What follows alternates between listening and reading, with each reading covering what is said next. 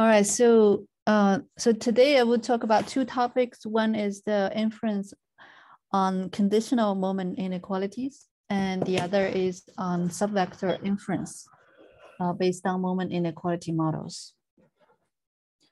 So the first half is inference based on conditional moment inequalities. So on Monday, on Tuesday for you guys, I talked about the unconditional moment inequalities. But many of the models that come up are in fact conditional moment inequalities, where you have a conditioning variable or random vector. This is a vector of exogenous variables, and the moment inequalities hold conditionally on this vector of exogenous variables. Okay, so these might be the exogenous control variables or exogenous characteristics of products and markets in the entry-game case. In any case, so that can lead to these conditional moment inequality restrictions. These conditional moment inequality restrictions is a little bit more complicated because the conditioning means that these moment restrictions imply an infinite number of moment restrictions, right? It means that the inequality holds for all values of X. If the support set of X is a finite set, that is okay, because that's still a finite number of moment inequalities. You could use the previously discussed methods to do inference. But if the support set of X is infinite, then you have an infinite number of inequalities to deal with. We know if the model is a standard equality point identified model, the infinite number of restriction doesn't cause too much of a trouble, because you can take just a few of them, enough number of them, a finite number of them that will lead to the same identification.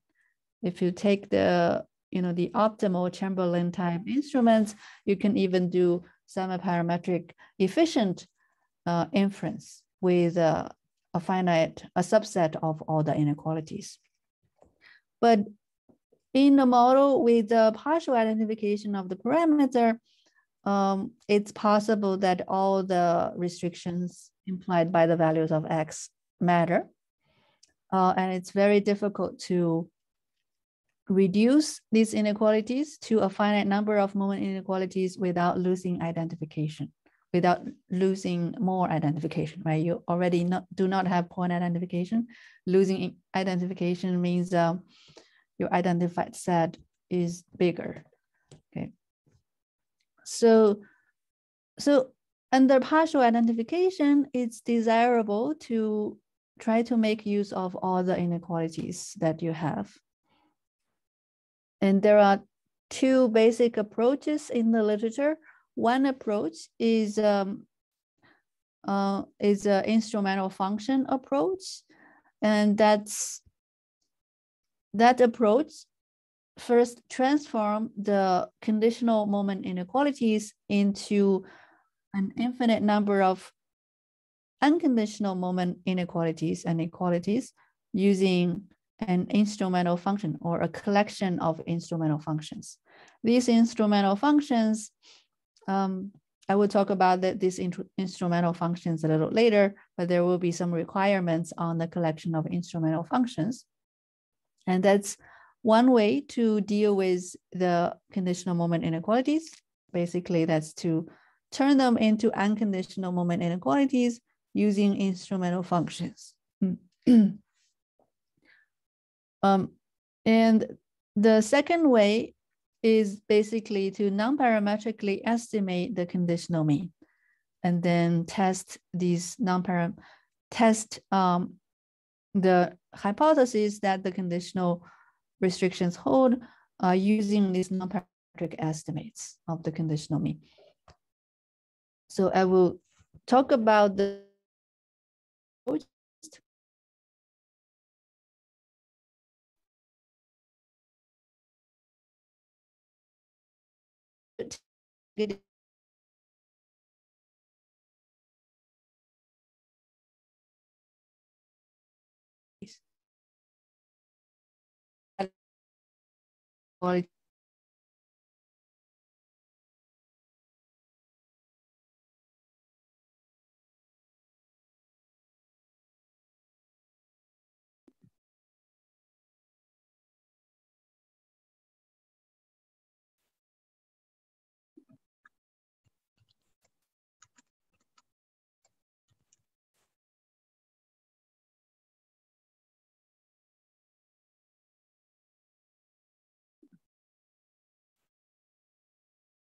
He got locked off.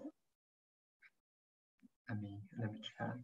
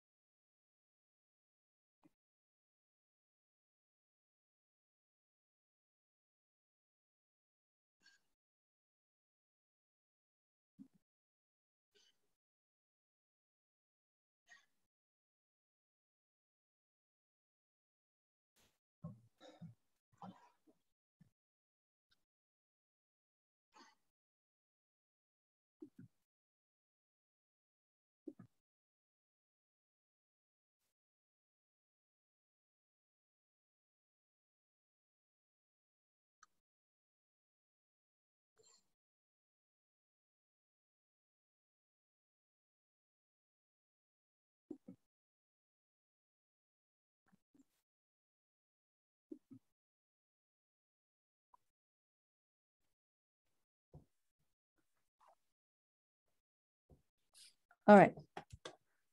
Right. So I was talking about the collection of instrumental functions G. I was saying that G should not take non-negative values because we wanted the equivalence between the conditional moments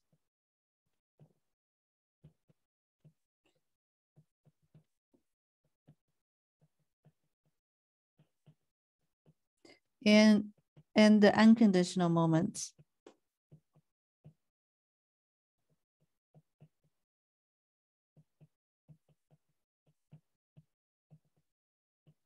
We wanted the equivalence between these two sets.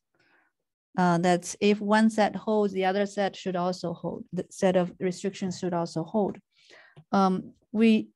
This equivalent is going to require put some requirement on the G. First, G should not take non-negative, should take non-negative values. So if G takes non-negative values, then clearly the conditional inequalities and equalities will imply the unconditional. And also, G should contain functions with small supports because otherwise the local violations to the inequality cannot be picked up. So if G has only functions that are of global support, then if the conditional moments inequalities, especially the inequalities, are violated on a small interval, then the unconditional moment inequality will not be violated. That means these two sets of restrictions will not be equivalent, right? So if G take only non-negative values and also contain functions with small support, we can show that these two sets of conditions are equivalent.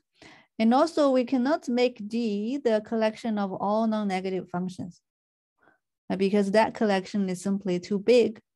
It's very intractable. If it's too big, then it's hard to analyze the asymptotic property of the estimate of the estimator of the population expectation of M times G, right?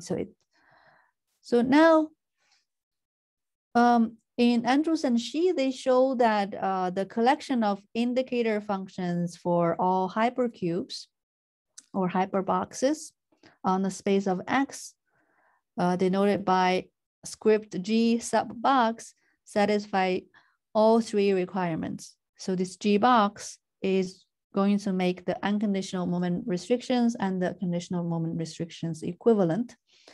And it's also not too big. It's also satisfy a manageability condition that will allow us to show uniform weak convergence of the estimate of the population mean, okay?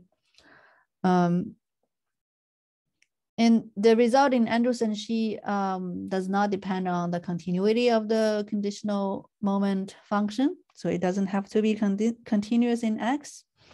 So that is a general result that can apply in a lot of problems, right? Without continuity requirement. They also show that not only the collection of indicator functions of all hypercubes works. In fact, you don't need that many. You only need a countable subcollection, G sub C cube, that is also sufficient. That can also make sure guarantee the equivalence between the conditional moment restrictions and the unconditional moment restrictions. And what is this countable subcollection?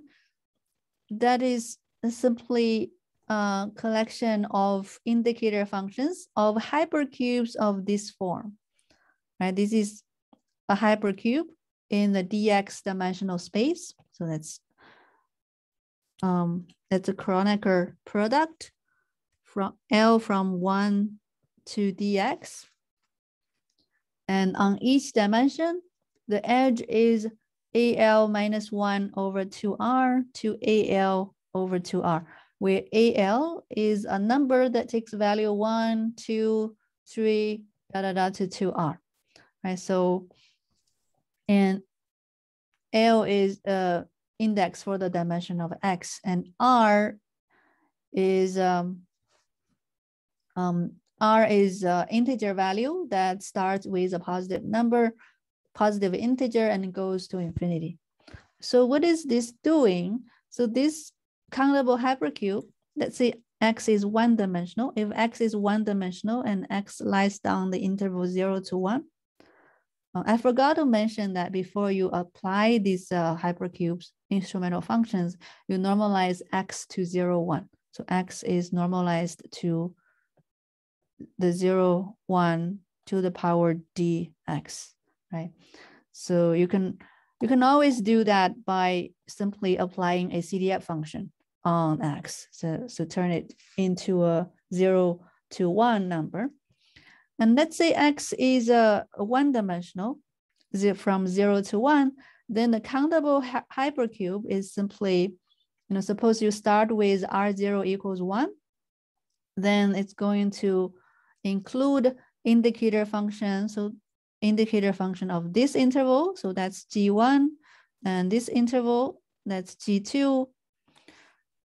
And you not only include the partition of this level, but also you partition it further, say partition it into 4 intervals, and that's G4, G3, and that's G4, and that's G5, that's G6. And you just keep going and cut the interval finer and finer. And that's G7, G8, G9, and so on and so forth. Right? So if you keep going, you can see that this countable collection of hypercubes do contain indicator functions of intervals that are very small, right, in length. So in this way, you will be able to capture violations on a very small subinterval of the X variable. Right? So that's the idea of the instrumental variables. And this collection of hypercubes is also a collection that is quite manageable. It's the Vapnik VC class, Vapnik-Severonic class of functions that this property of, so this class of functions has a property that will allow the empirical process indexed by it to have a weak convergence result. So that's what this approach uses to come up with limiting distributions for the test statistic. So what are the test statistics? The test statistic is going to summarize the violations to the moment inequality and equalities in finite sample. So you can so for each G, each instrumental function, there are a finite number of moment inequalities and equalities, just like in the unconditional moment inequality case. So you can estimate the sample mean of the moment function and the sample variance covariance of the moment function. There are finite, so this is finite dimensional, fixed dimensional, doesn't change with the sample size. You can plug that into the S function that we discussed 2 days ago. So that measures how much violation there is for instrumental function G. And then you need to aggregate up with respect to the instrumental function G over the whole collection of instrumental functions. One way to aggregate is by taking an integral with respect to some weight, some probability measure. And that's the Kramer-Von Mises type statistic. So just taking the interval.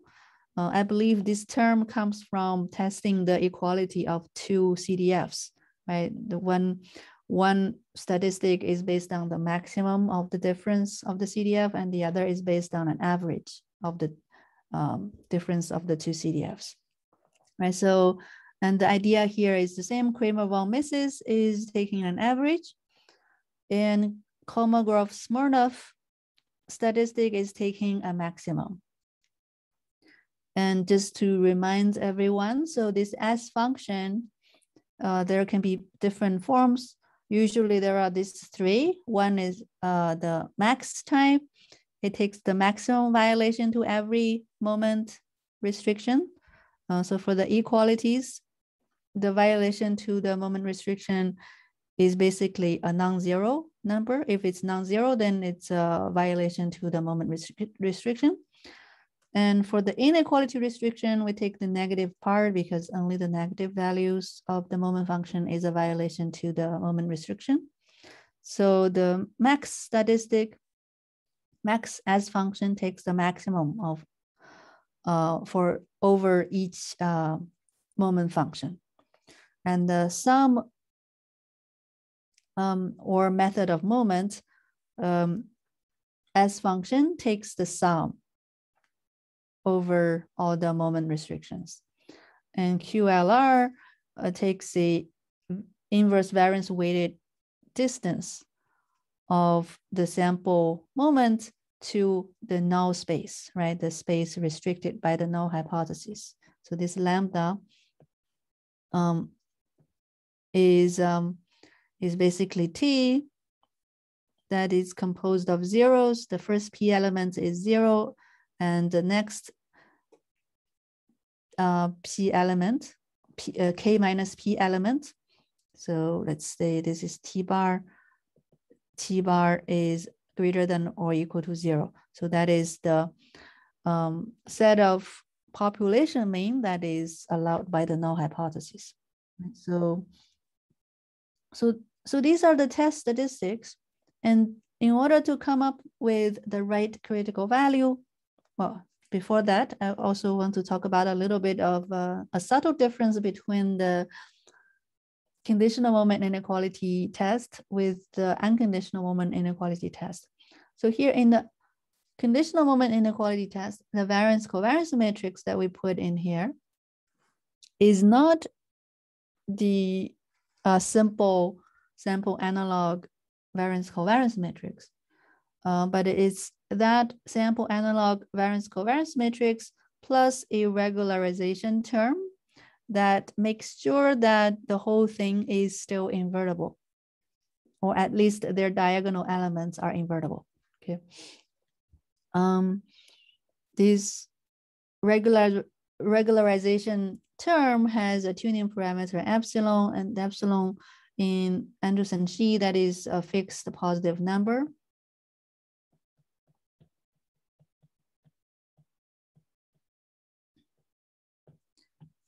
And epsilon is multiplied by the diagonal of sigma and theta 1k. So that's the variance covariance matrix using 1 as the instrumental function, right? So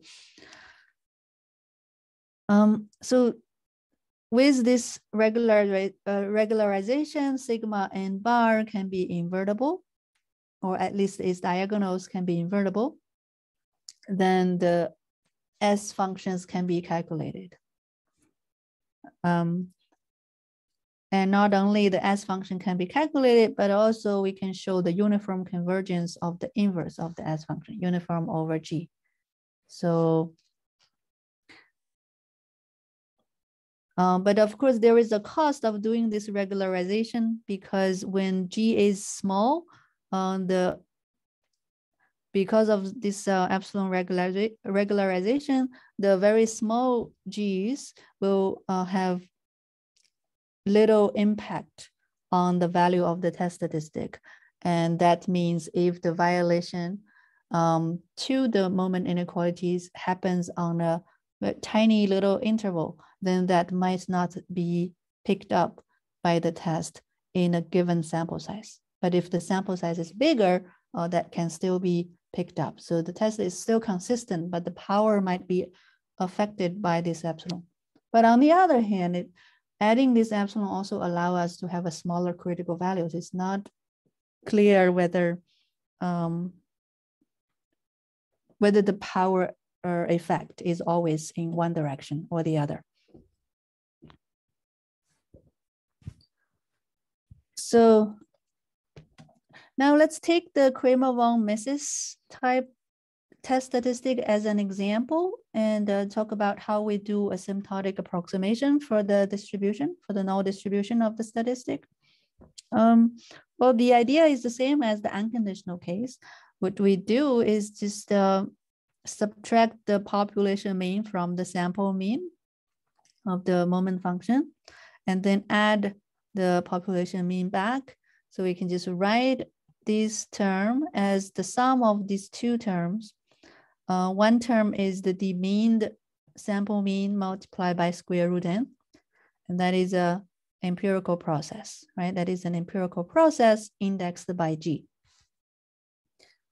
And this part is just square root n times the population mean. The empirical process here, we can show if the G function belongs to a collection that we specified, the countable hypercube or the hyperbox collection, then we can show this empirical process weakly converges or converges in distribution uniformly to this Gaussian process, this tight Gaussian process with continuous sample path.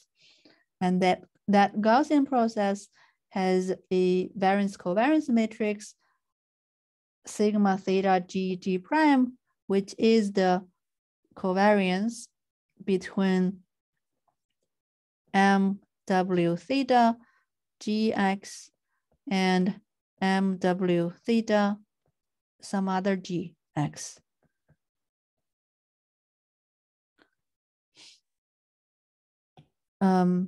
And that is estimable. You can consistently estimate this covariance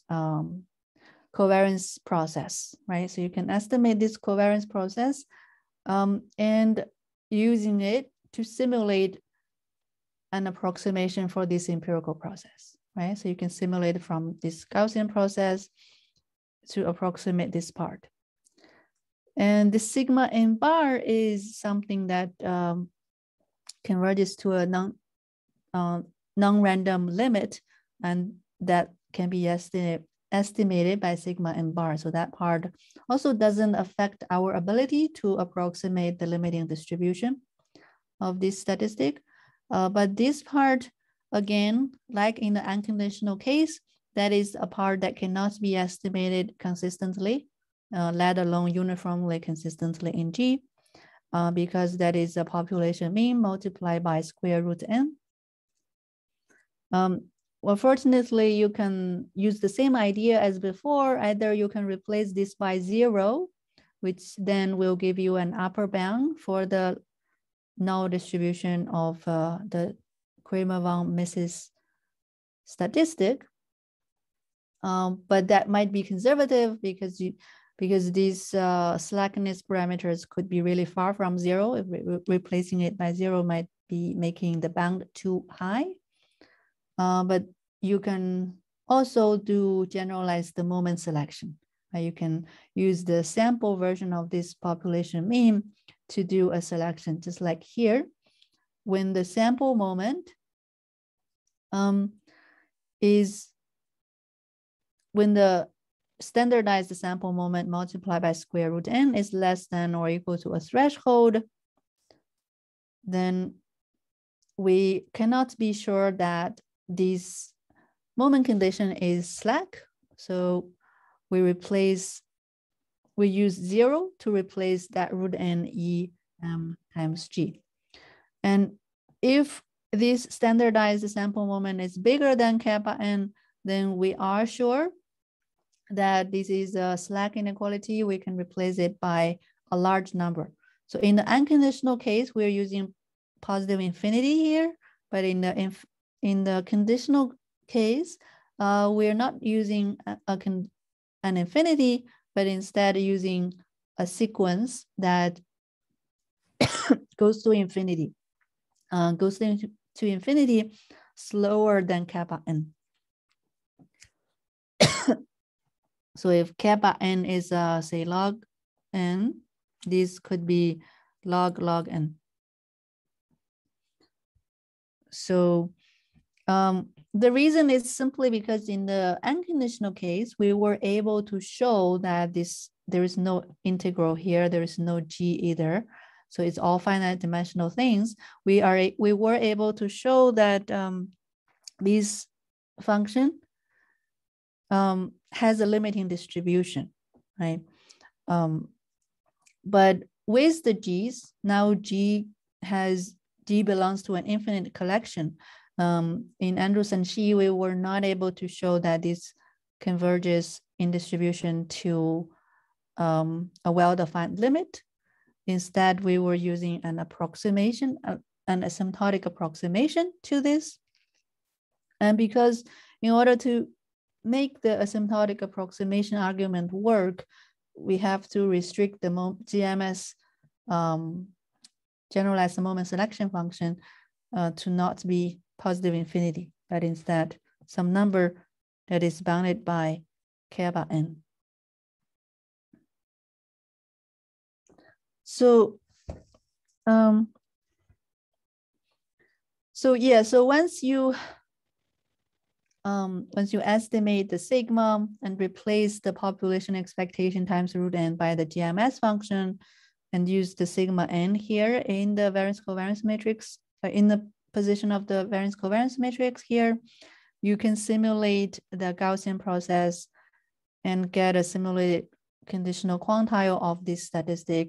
And that's the asymptotic normality-based critical value. And of course, you can also do bootstrap. Bootstrap is different from the asymptotic approximation only in here, instead of using Gaussian process to approximate this, you use the bootstrap version to approximate this part. And use the bootstrap version of the variance covariance matrix as well. So these are the critical values. There is, if you read the paper, you see there is also a little bit something weird here in the definition of the critical value. The critical value, yes. Sorry, which page are you on? I'm looking at page 9. Are you on page 9 too? Oh, so this is not working again. No, I'm not on page 9. So I'm on page 11 now. Yeah. I am. Are you on page 11 now? Yes. Okay, so yeah, that's current. Okay. Critical value, right? Sorry about that. So you can have a look at page 10. Are we on page 10 now? Okay, so that's page 10. I was showing there's not much information. I was just showing that you could use bootstrap process, empirical process, in place of the Gaussian approximation, and the bootstrap variance covariance matrix as well. All right, so now we are moving to page 11. Hopefully it's the same for everyone.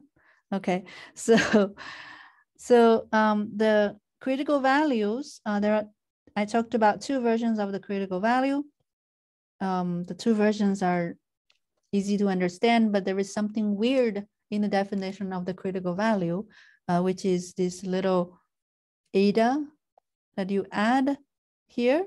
So normally when you take a critical value, you just take a 1 minus alpha quantile from an approximate distribution, approximation of the null distribution of the test statistic. But here we're taking the 1 minus alpha plus eta quantile. So we kind of allow a little bit of leeway when we take the quantiles.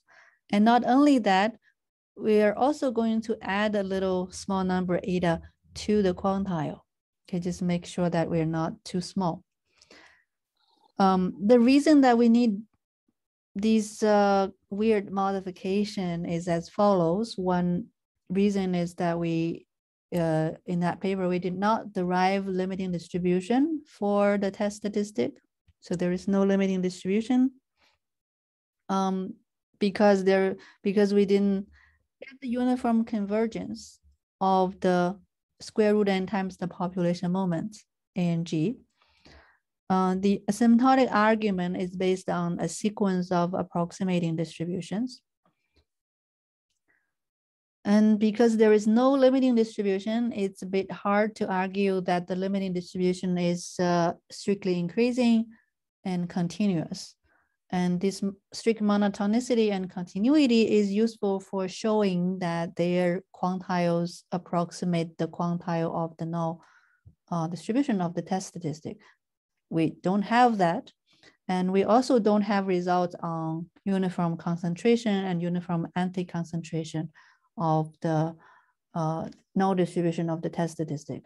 And that's the reason that we are not able to show that the quantile is consistent. But if you just allow a little bit of enlargement, it's going to be big enough. And so we think that, the need for this is probably just due to our limitation in deriving the theory, because in practice, whenever we set eta to 0, the result is still pretty good. The test has good size property. So setting eta to 0 in the Monte Carlo doesn't seem to be a problem.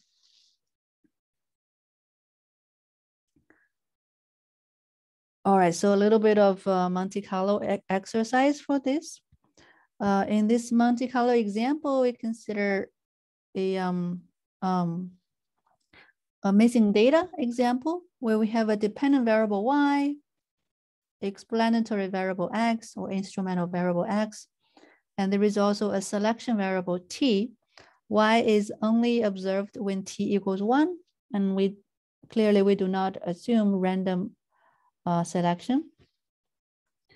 Suppose that the parameter of interest is the conditional median of y at some given value of x.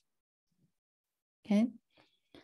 Median income of people with schooling level 12, something like that. And we make the assumption that there is a monotone median IV, which just says that the conditional median of y given x is non-decreasing in x, right? Conditional median of income is non-decreasing in schooling, which is kind of credible in this context. And using this monotone median IV assumption, we can set up these conditional moment inequalities about theta, right? So this indicator y less than or equal to theta, t equals 1. So that is the event that y is less than or equal to this theta is a candidate for the median. Here tau is 0.5.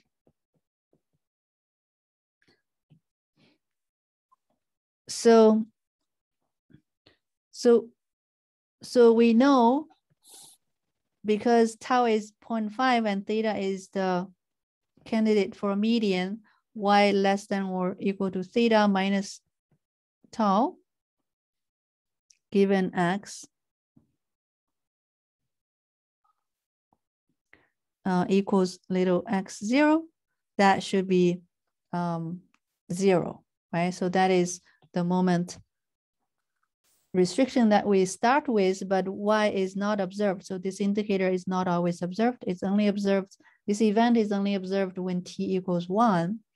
So when t is not equal to 1, we just set it to 1, right? We just set the indicator to 1, so we just make the value bigger and we obtain a inequality, right? And when we set when we set the value of y to be above theta for t equals to 0, we obtain this lower bound, right? This inequality of the other direction. So whenever we set this indicator to 1, we obtain this greater than or equal to inequality. When we set the indicator to 0, we get the less than or equal to 0 inequality. And we use the monotone median assumption here because the median is not increasing, we can say that if this equals 0, then given x equals x for some other x, these would be, if x is bigger than x0, then this would be less than or equal to 0 if x is bigger than little x0, because when x is bigger, y is also big. The probability that y is less than or equal to theta is small. And this is greater than or equal to 0 when x is less than or equal to x0. So using all of this, we can derive these conditional moment inequalities, right? And these conditional moment inequalities, we can draw the conditional mean of the conditional moment inequalities. Sorry, so this is the moment function. We can view, so these are two moment inequalities, right? But we can also view this as the moment function when x is less than or equal to x0, and this as the moment function when x is greater than x0. So we can draw the conditional mean of the moment function as one curve on this graph. And the conditional mean of this moment function can be drawn in this way. We consider three specifications. In one specification, the conditional mean function looked like this. This curve satisfies the null.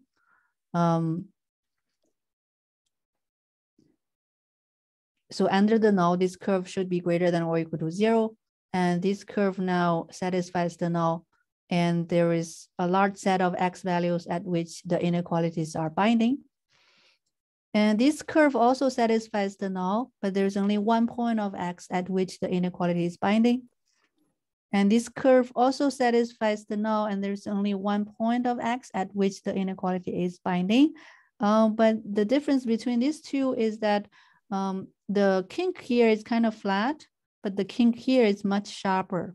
And we are going to investigate the size and power property of the tests with different specifications of the test under these three scenarios. One is a flat curve, flat conditional mean.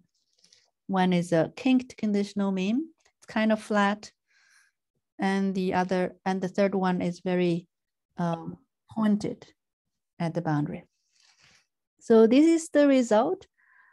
In the flat bound case, we should expect the Kramer-Von and Mises type to work better because the Kramer-Von Mises averages up every moment restriction. So it kind of utilizes all the moment restrictions better. And in the flat bound case, when the moments conditions are violated, they're violated kind of at the same time. So many of the moment conditions are violated. So we do want to average them up instead of just taking the maximum of the violation. So in the flat bound case, we should expect there to be not too much under rejection under the null, and we should expect the power to be higher for the Kramer-von Mises type of statistic. And in the peaked bound case, the Kramer-von Mises might not work all that well because it averages everything up, and it doesn't. So the little violation at the peaked point doesn't stand out as much as in the Kolmogorov-Smirnov type of statistic, right? And the following is what we found. So in the flat bound case, we find, at least if you are doing GMS, generalized moment selection, the test has very good size. And in the peaked bound case, the test under rejects, right? So this is what's reported is the coverage probability of the confidence interval. So it over covers the true value in the peaked bound case. And what's reported here is the false coverage probability, which is better when it's smaller, right? The smaller, the better, because this is the false coverage probability. In the flat bound case, the Kramer-von Mises does better, has the smallest false coverage, and the Kolmogorov and Smirnov has higher coverage. And in the peaked case, the comparison is reversed. So the Kramer-von Mises has a higher false coverage, and the Kolmogorov and Smirnov has a lower coverage, right? So we do see that these results are consistent with our intuition. But in all cases, the GMS does better than the PA, which use 0 instead of the generalized moment selection function. That's also expected because 0 is too conservative an upper bound for the null distribution. And we also calculate the subsampling, critical value subsampling are kind of fine in terms of coverage. It overcovers in a lot of cases. But it doesn't seem to be very good in terms of power. It's very good in this case, but not very good, say, in a flat bound case, even though we are using Kramer-von Mises type of statistic. It's really hard to explain why it has this behavior for subsampling. So I'll not try to explain that. So that's the first approach. And the second approach is the non-parametric conditional mean approach. The representative paper is this Chernow-Drokov, Lee, and Rosen paper. For simplicity, let's just consider only one conditional moment inequality. So they can deal with multiple conditional moment inequalities as well. But let's say there is only one. So M is scalar valued. Now, fixing the value of theta, you just want to test these conditional inequalities, conditional moment inequalities. Because they want to estimate the conditional mean, let's use the succinct notation for the conditional mean, use beta x for this conditional mean, right? We're gonna ignore the parameter because the parameter value is fixed anyway. So beta x is the conditional mean of the moment function. Under the null, beta x should be non-negative. So the null hypothesis is that the beta value is always non-negative. So they estimate beta x with a non-parametric conditional mean estimator. There are many such estimators, like traditional estimators, including series and kernel estimators. And we can, for any of these estimators, we can also estimate the conditional deviation, the standard deviation of the estimator at the point x. And that standard deviation estimator is Sn. Or you could say this is the standard error, right? This is the standard error for the non-parametric estimator. And then they consider the test statistic that is beta n hat divided by the standard error. and we take an infimum over all x. We want the test statistic to be large positive under the alternative, so we put a negative in front of it, because the inf of beta hat over s is probably a negative number. We put a negative in front of it. This would typically be a positive number. So to come up with the asymptotic approximation for the null distribution of this statistic, again, we do the same thing as before. We subtract the population counterpart of beta and hat and add the population counterpart back. So that's the population conditional mean. Once you do that, you get this demeaned version of the non-parametric estimate, a demeaned and standardized version of the non-parametric estimate. This is not an empirical process that converges to a tight Gaussian process, but they are able to show that this process indexed by x can be approximated by a Gaussian process. In the sense that the difference between this process and the Gaussian process is uniformly little OP1 over log m, right? So that's their strong approximation result.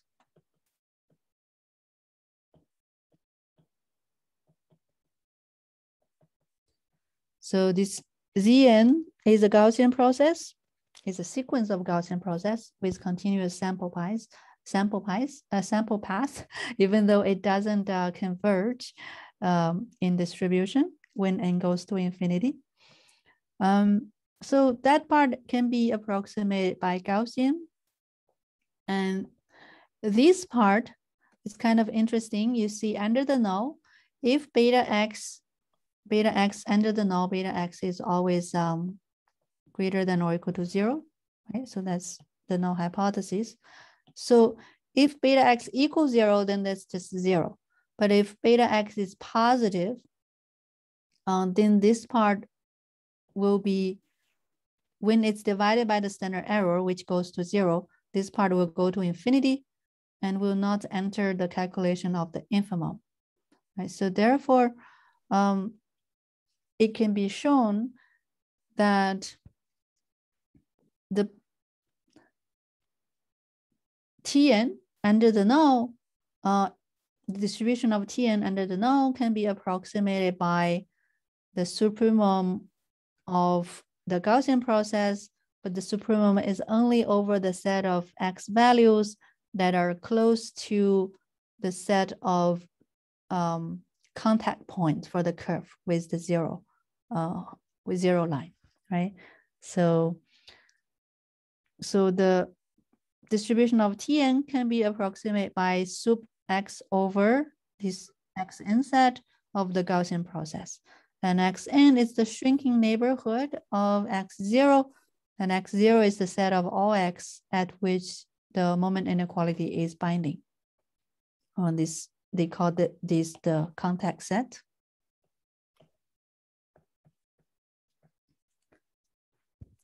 So they can show this distributional result under the null. So then that suggests you can estimate the contact set and simulate this Gaussian process to get a critical value. And that is what they do.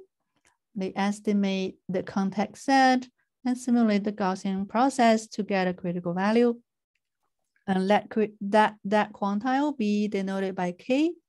Then the test rejects the null hypothesis if Tn is bigger than that critical value K.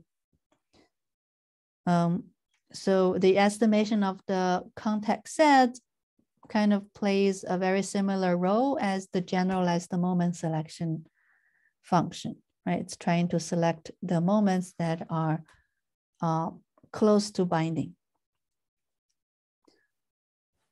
Under this distributional approximation for beta hat, xn hat, this estimated contact set is constructed as a confidence set for the actual contact set.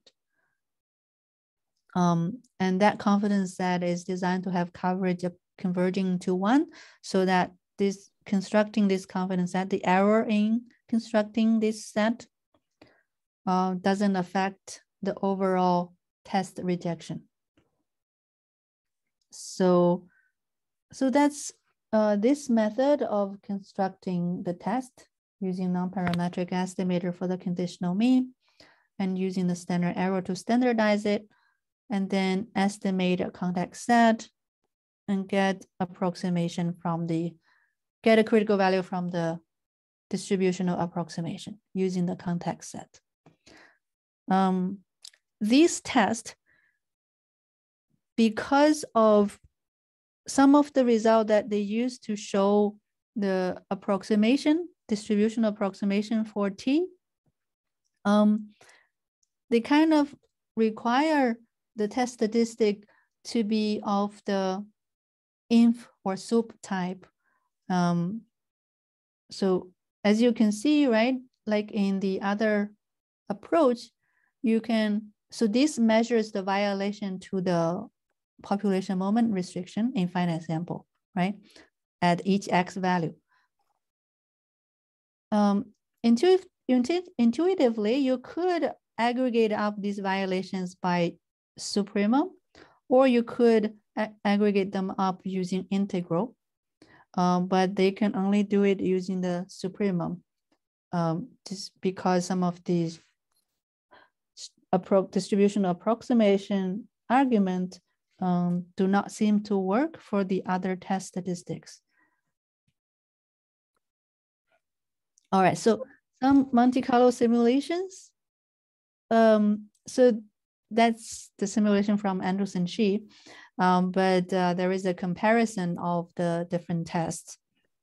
It's the same example that I talked about as the median estimation example.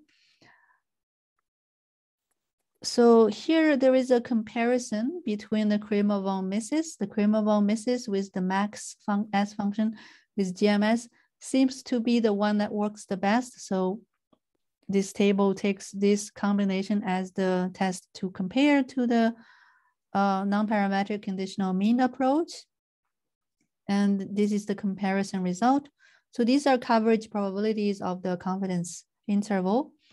In the flat bound case, the Kramer-Von Mises does pretty well in terms of size control. It under rejects or over covers in the other two cases. And the conditional mean type of approach, when the sample size is small, has a little bit of under coverage. And the under coverage disappears when the sample size is much bigger.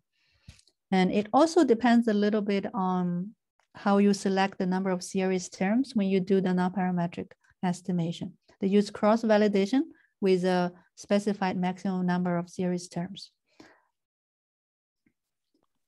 And this false coverage probability here,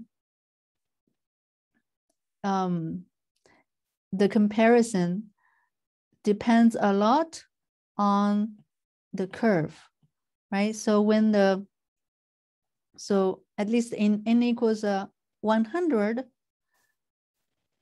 the Kramer-Von Mises works a lot better in the flat bound case, comparing 40 to 69. But it works a lot worse in the very pointed bound case. Right? In the kind of kinked bound case, pointed but not too pointed case, they are kind of similar.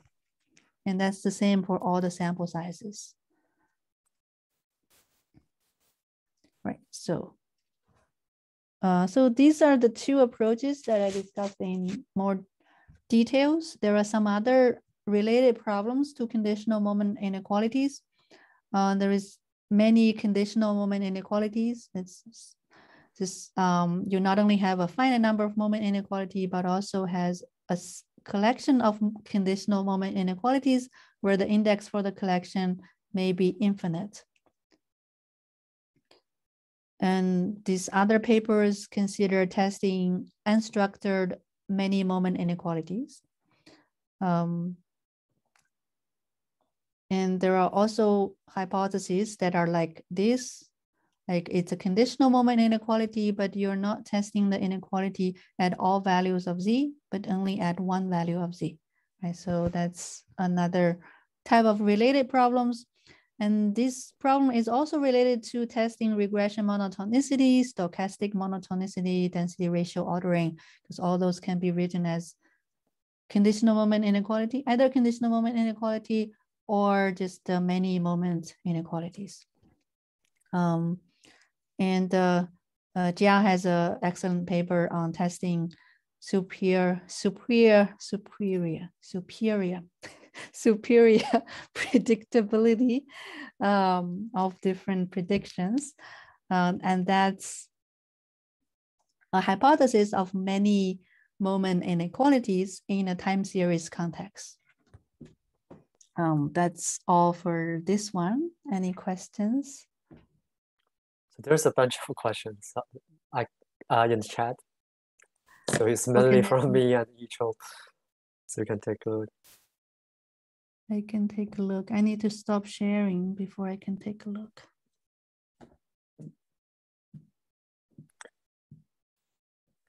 So I can just say my question just to make life a little bit easier. Sure.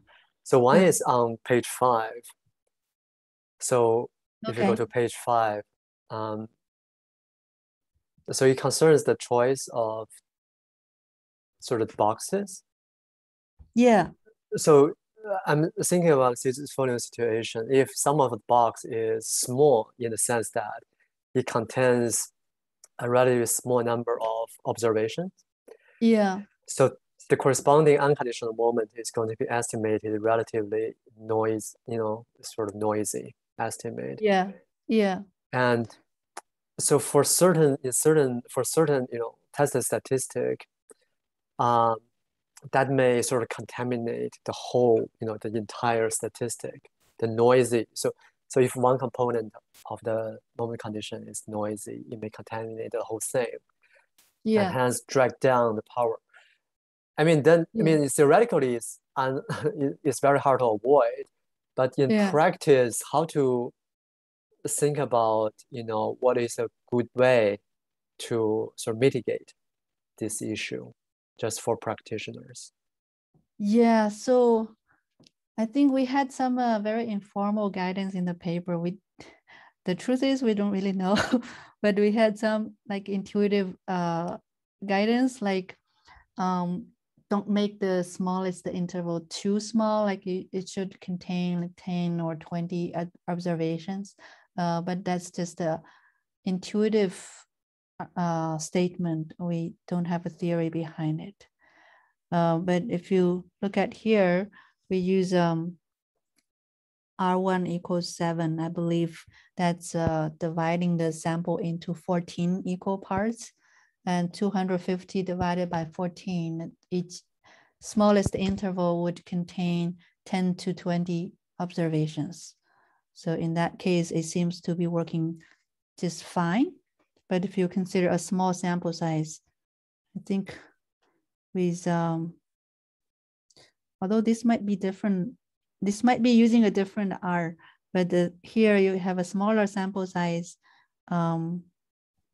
I don't remember whether we changed the R for different sample sizes, but we might. I think the idea is to keep the smallest interval to contain 10 to 20 observations. So the other question from myself is on page 8. So basically, it concerns the sort of empirical process theory. So the question is whether there's an easy way to verify this for time series. Yeah, so it looks like it's the box stuff, right? So it's covering number generated empirical process. So that is sort of thing is for ID data, and whether you know a version of that for time series. That's the question. Yeah, I think I found some paper in time series, but I didn't look very carefully into it. Yeah, so I don't have a very good answer for this question. I need to look into it. Yeah. Okay, sure. Mm-hmm. So each one is. Okay. My question is on page 7. So Xiaojia, you mentioned the standard covariance matrix estimator may not be invertible, so you have to do the regularization. Yes. So, yeah. so I'm just this wondering, not invertible. Yeah. yeah. So I'm just wondering why it is not invertible. What's kind of the intuition behind? Oh. Yeah. So what I said was not very accurate. What I mean is so it's not uniformly invertible over G.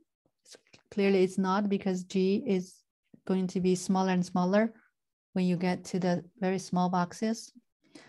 And when G is small, this will be, when G goes to 0, this sigma also goes to a 0, right? So it's not uniformly invertible.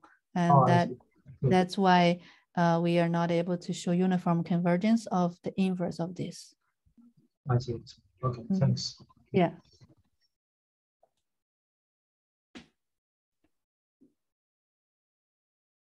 So if I may, so I also have a question about the previous lecture. You know, the paper, your paper with Greg. Yeah. So I think, so one interesting thing is, so when you do, so you estimate T, right?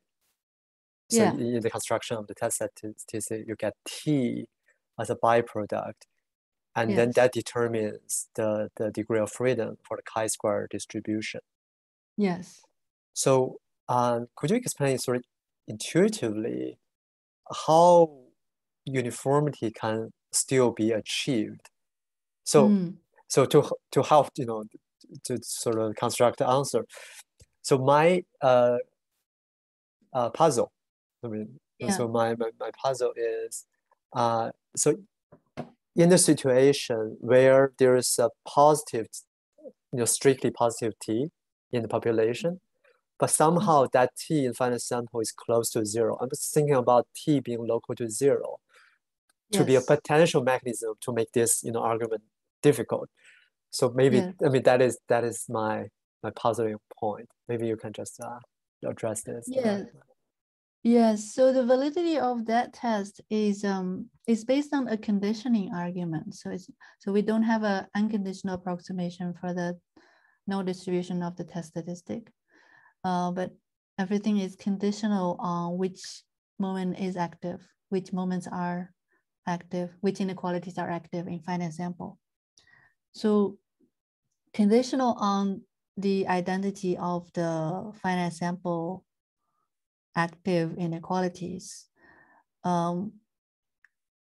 we show that, so we have two parts of the result, because the first part is a finite sample result. There's no uniformity concern at all. So everything holds exactly in finite sample. And that's when we assume the moment conditions are normal and the variance covariance matrix are not estimated. So there we have exact finite sample result.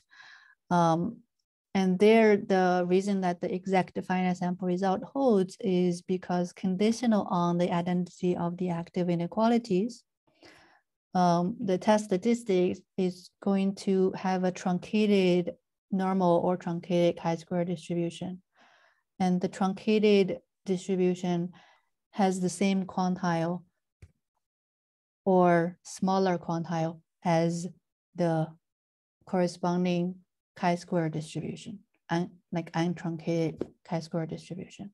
So that's why the critical value works exactly in finite sample in those cases. And in asymptotics, we simply show that, so we show that this conditioning still works. It's kind of a non-standard argument. In finite sample, when we do the conditioning arguments, the identity of the active inequality partition the space for the sample moments into different polyhedral cones. And in the asymptotic argument, we show these polyhedral cones just converges. the polyhedral cone in the finite sample just converges asymptotically. I think the reason is there are only finite number of polyhedral cones, and I can't remember the exact argument, but the idea is that the polyhedral cones do converge, and there is no switching back and forth between the polyhedral cones when you consider a sequence of distributions. So yeah, I don't know whether that's a good intuition for why it's uniformly.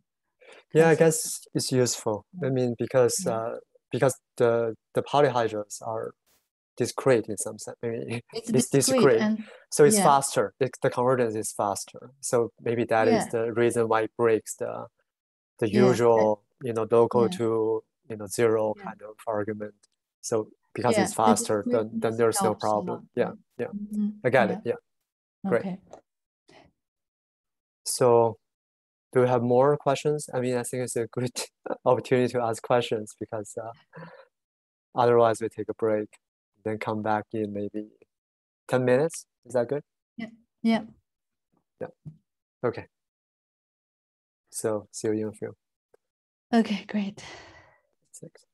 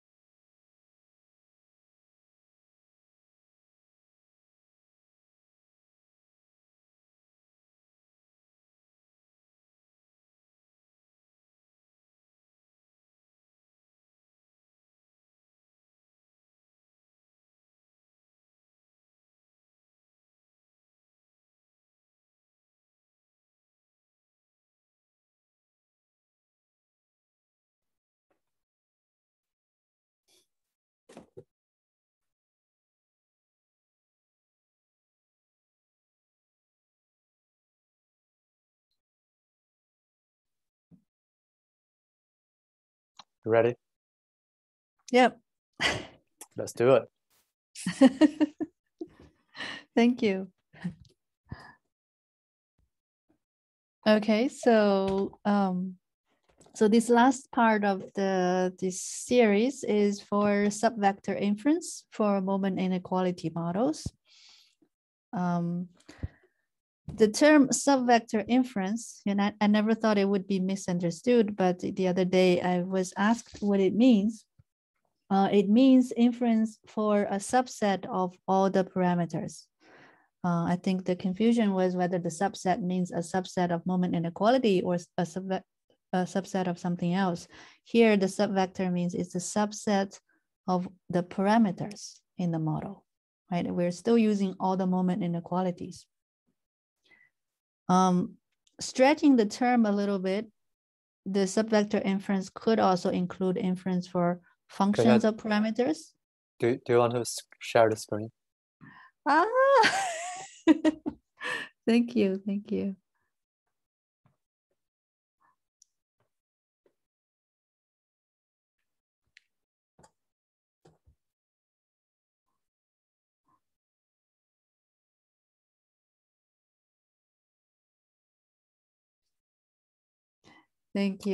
Works. Works. Yes, now you have it.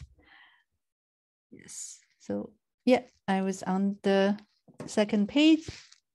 So subvector inference means doing inference for a subset of all the parameters in the model. Say one of the parameter or another parameter. Stretching the term a little bit, it could also include doing inference for functions of parameters. In fact, the first approach I will talk about is doing inference for a function of parameters. Then this could help with, say, counterfactual inference, because counterfactuals are functions of parameters. So why is this an issue in the moment inequality context, right? It's not really an issue in traditional or standard GMM or standard maximum likelihood. It is an issue here because the parameter is not identified. We have been doing inference by test inversion. And the test inversion that we have been talking about only give us confidence set that are joint confidence set for all the parameters in the model.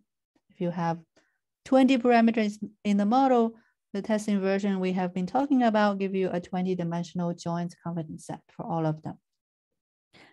And if you are only interested in one of the parameters, you may project the 20-dimensional joint confidence set onto that dimension and get a confidence interval for that parameter you are interested in.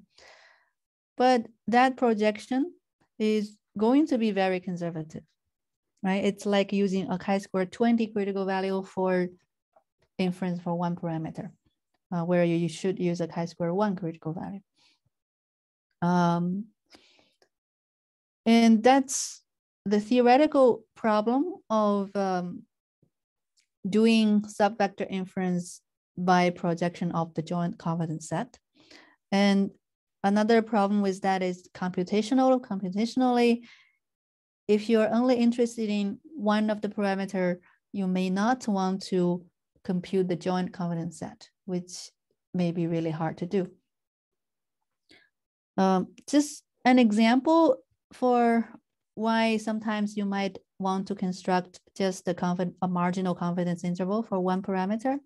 So consider this interval outcome IV example from Gandhi, Liu, and Shi. So we talked about this in the Tuesday's first lecture.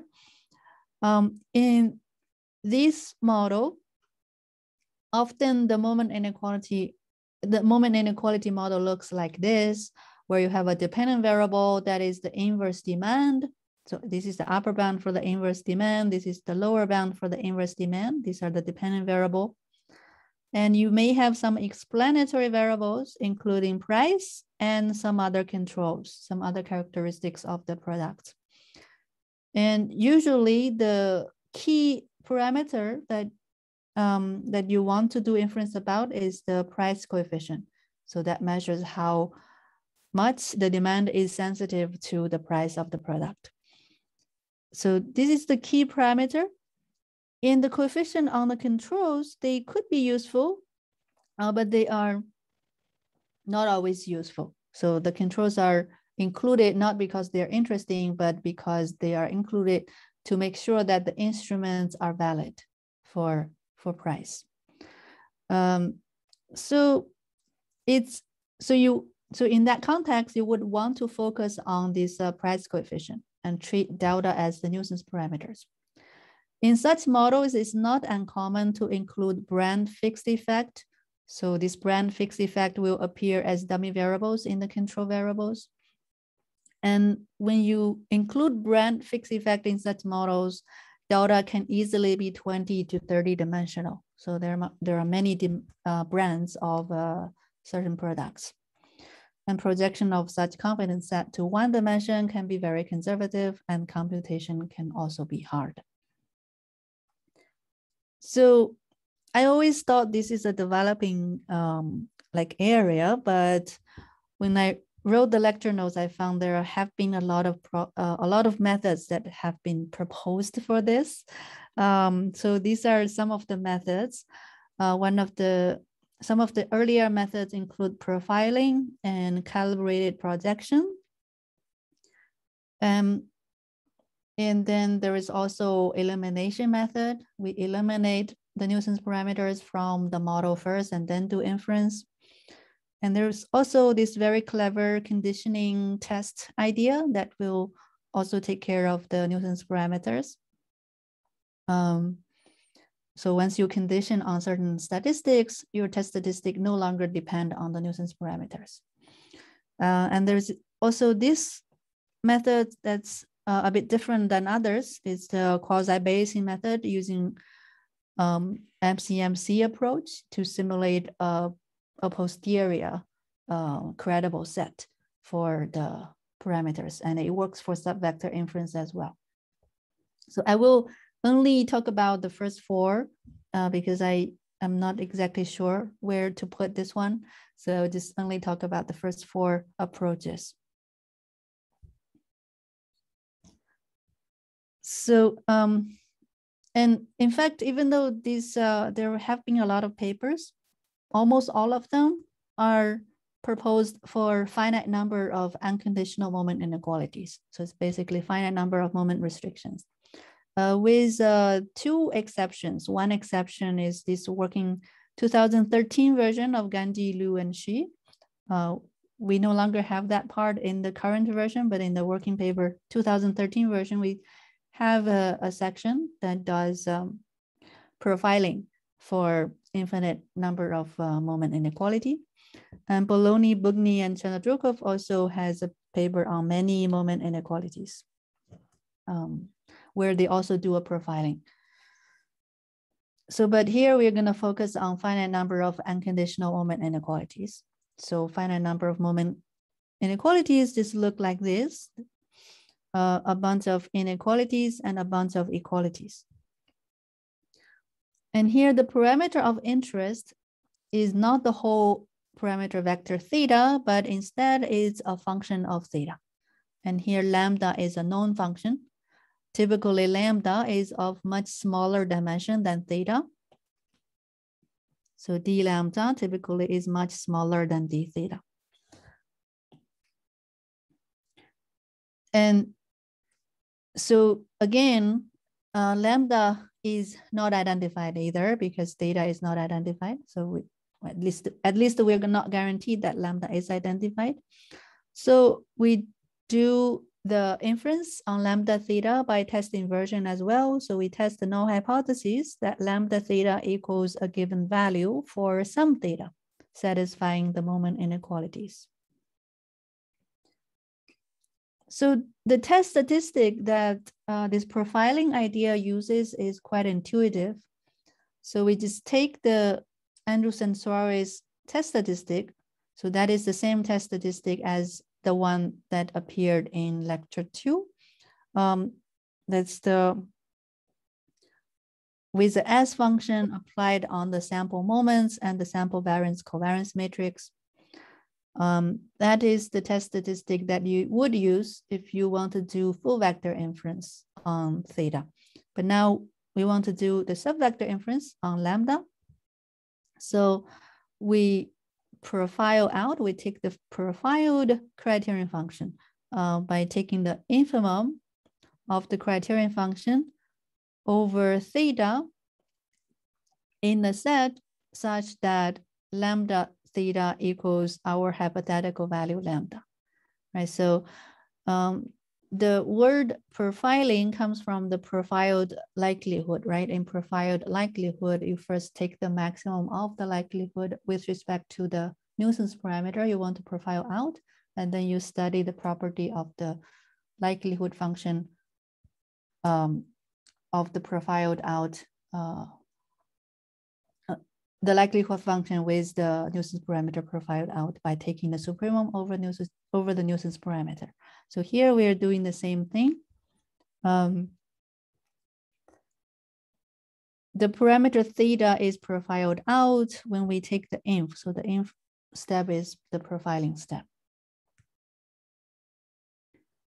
So we have this statistic, inf of the S function root n sample mean and the sample variance covariance.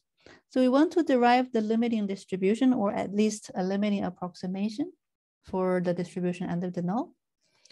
So we do our usual thing. We create a empirical process part, the d-mean, the sample average, d-mean sample average plus a root n times the population mean. So we did the same thing in the full vector inference case. And now again, this Gaussian, this empirical process part is fine because under quite general conditions, we can show it converges weakly to a Gaussian process indexed by theta. And sigma is some variance covariance matrix for the Gaussian process, variance covariance process for the Gaussian process that we can estimate. And so this part doesn't cause any problem. The problem again is with this root n times the population mean part. It's hard to approximate this or even to bound this in the subvector inference case. So this part, it doesn't converge uniformly. It doesn't allow a consistent estimator. And what's more, previously, under the null hypothesis of the full vector inference, if theta is in the identified set, we know the sign of this term. Previously, we knew the sign of this term. But now we no longer know the sign of this term because for theta in this set may contain points in the identified set for theta, and also it contains theta values that are not in the identified set for theta. Okay, so this is simply the set of theta values that can produce a lambda value that equals this given one.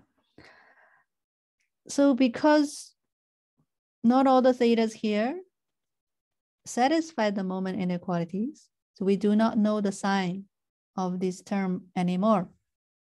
So we cannot just naively replace it by 0 as we did in the full vector inference case. We also are not guaranteed to have a valid procedure if we just replace it by a GMS function. Right? Because the GMS function is justified also using kind of the known sign of this term. So that creates a new problem.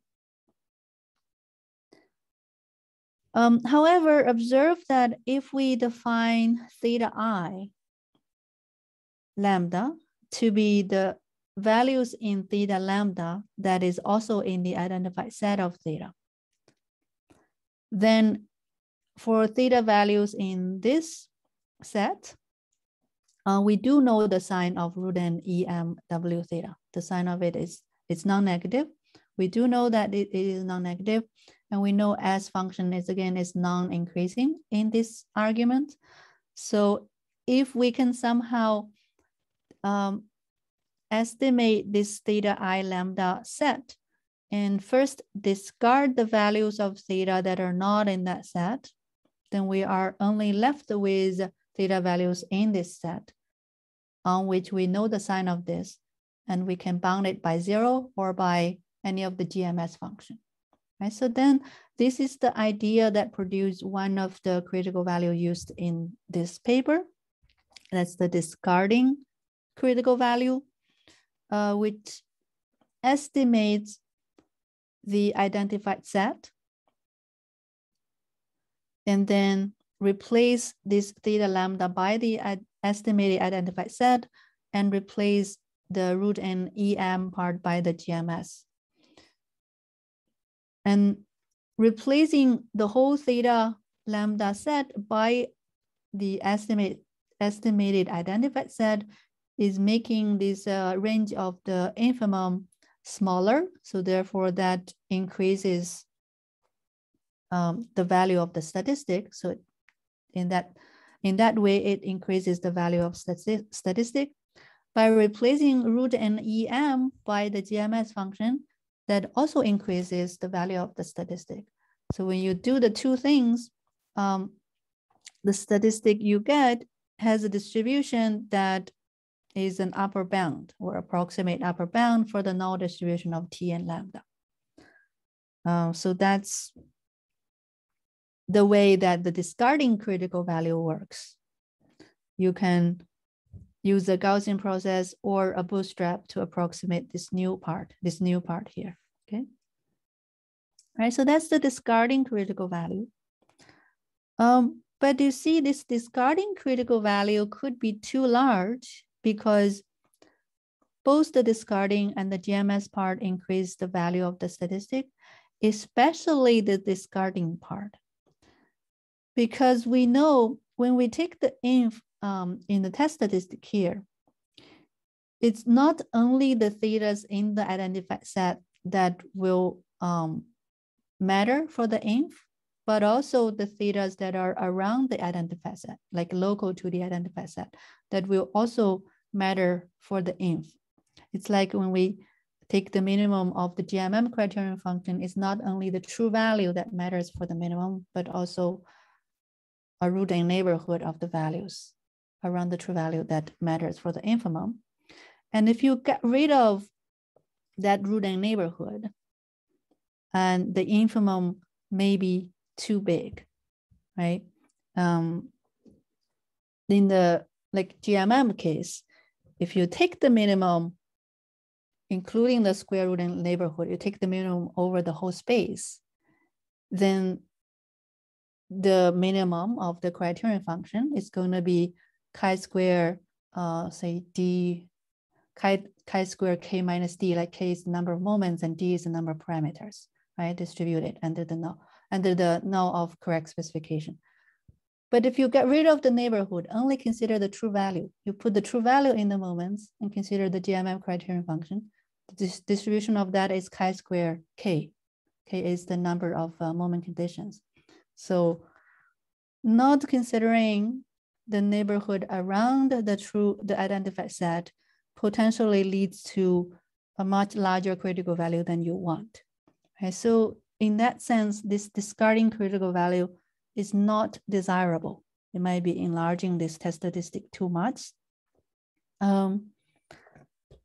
So there is a different way to provide an asymptotic upper bound. And this is motivated from deriving the limiting distribution of the test statistic. Now let's try to derive a limiting distribution of the test statistic. You remember this test statistic equals inf over theta s of this empirical process plus root n EM sigma n theta, right? So this nu n theta, as we said, it converges weakly to a Gaussian process. Sigma n hat converges uniformly to a variance covariance matrix. This does not convert. However, we can show that the set of, we can show that the set of this set, theta, combined with root n EM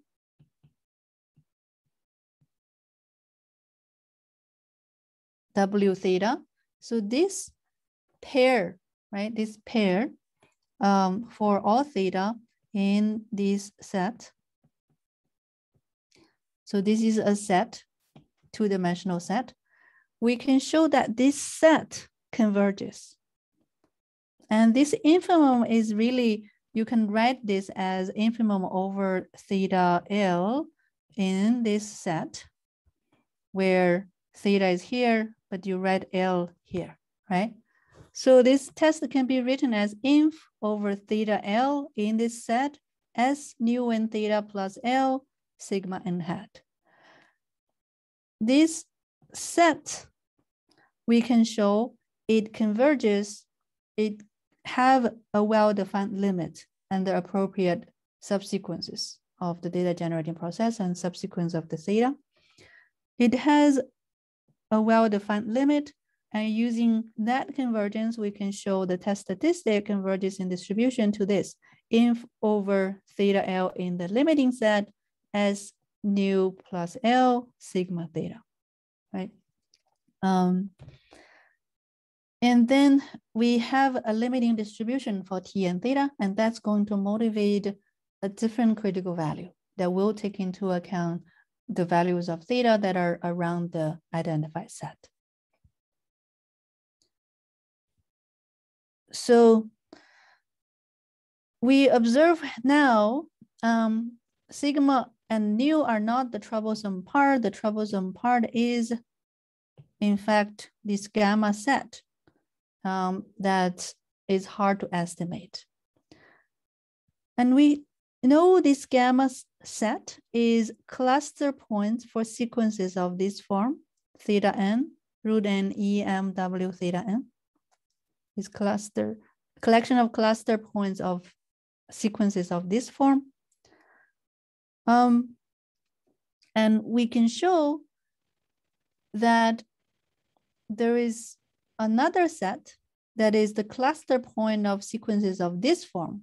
And that the cluster point of the sequences of this form, we can show is a subset of gamma. So it's kind of a smaller set as gamma. And sometimes we can show that it's the same as gamma. Sometimes we cannot, we can only show that it's a subset of gamma. The reason is that, so the limit, so in finite n, each theta corresponds to one value of root n, e, m, w theta. But when you consider a sequence of n, each theta, when theta has the same limit, this root n, e, m, w theta may not have the same limit due to the root n.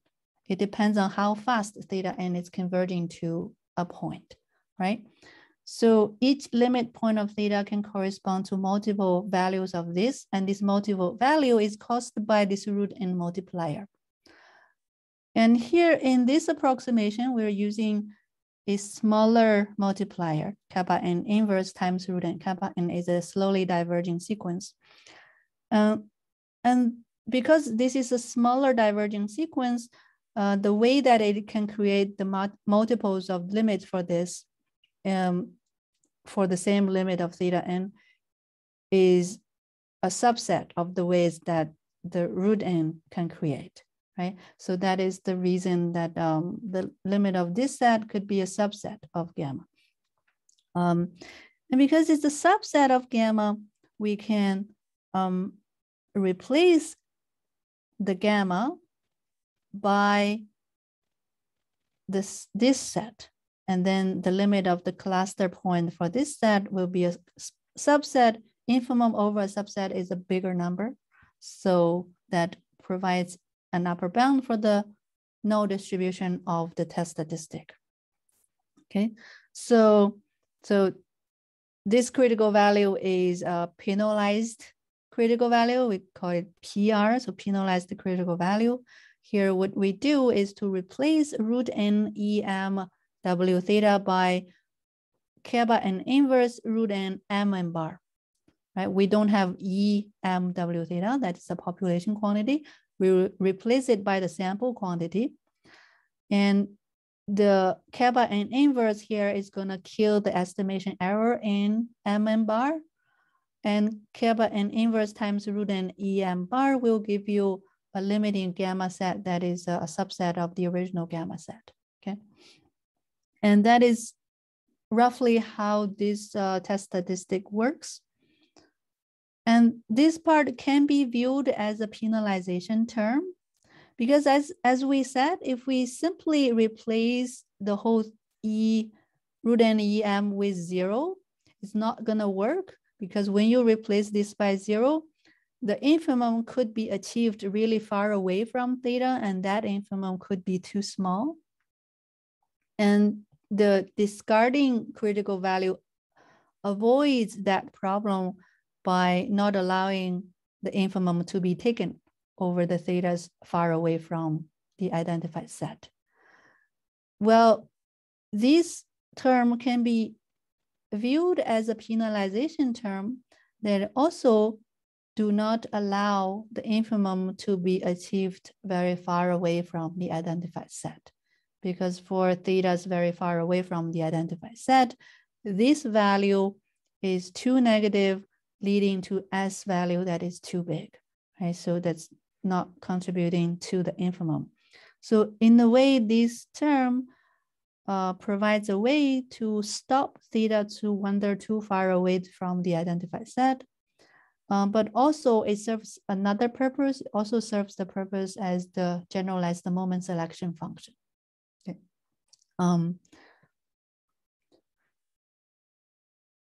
All right, so this is the penalizing critical value. So we have two critical values now. Both are upper bounds, asymptotic upper bound for this infeasible approximation for the test statistic under the null. This is an infeasible approximation because the expectation is infeasible. They share the same conditionally random parts. So all these are deterministic. They are not random. But the random part is this bootstrap process. The two statistics share the same random part. If you use the same random draw, same bootstrap draws to simulate this part, then they share the same random part. And therefore, if both of them are upper bounds, then the minimum of the two also provide a valid upper bound for the infeasible approximation. So we can take the minimum of these two critical value statistics and take quantile from the minimum, okay? Taking the minimum is not messing up the size because they share the same random part. It's only in the non-random part that they are not the same.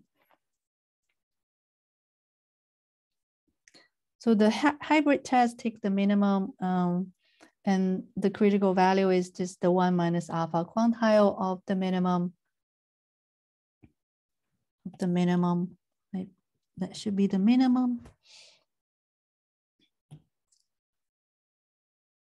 So here is some discussion of the computation aspect.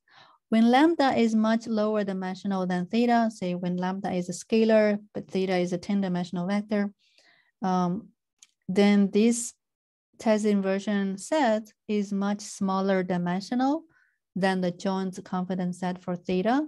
So computing this requires you to test much smaller number of points. If lambda is 1-dimensional, you can just search on an interval, right? You can even use like bijection methods to find the boundary of the interval.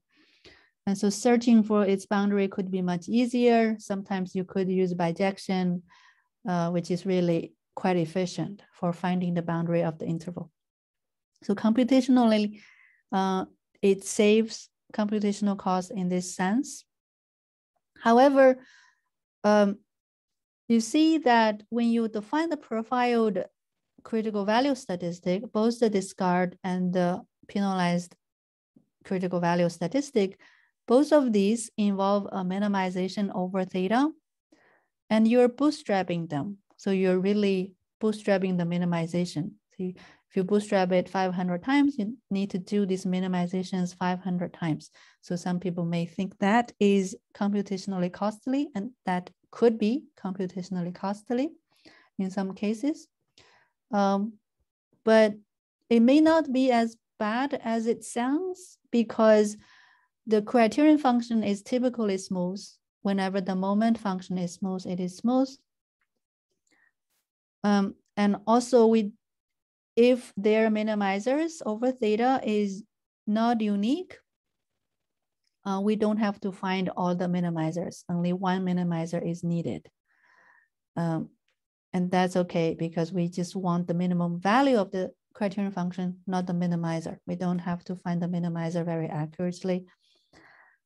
And to find the minimizer, we have a good starting value for it, because before you compute the critical value, you have already computed the test statistic, the profiled test statistic, which also is a minimization over theta. And the minimizer you found when you calculate the test statistic is a good starting value, right? So you could go crazy and try many starting values for the test statistic. That is not very computationally costly, because you only minimize that one once, right? It's not like you do bootstrap. It's not like when you do bootstrap, you repeat the minimization. You only minimize the original sample test statistic once, so you can afford to be more precise and find a good starting value, find a good minimizer. And that minimizer can be used in the bootstrap minimizations as starting values. That should speed up the computation as well. And lastly, when you do the minimization in the critical value statistic, you don't have to be very perfect. Not finding the global minimum is okay, in the sense that that's going to only result in a confidence interval that is a little too big, but not too small. Okay, it's a bit more conservative. Okay, so for these reasons, the computation of this approach may not be as bad as it looks. So that's some discussion of this. And there is this second method, calibrated projection. That's the representative paper of that is Kaido, Molinari, and Stowe. They consider the same moment inequality model, but they don't write the equality and inequality separately. They write everything as inequality. They focus on a parameter of interest, that is the linear function of the model parameter theta for a known vector P. And what they want to do is to find a confidence interval, Ln to Un, that covers the true value with the pre-specified probability. Here, the Ln is defined to be the infimum of the parameter of interest subject to the relaxed constraint, right? Subject to the sample version of the relaxed constraint, where in the relaxed constraint, you take the sample, standardize the sample moments, and allow that to be as big as a critical value, C theta.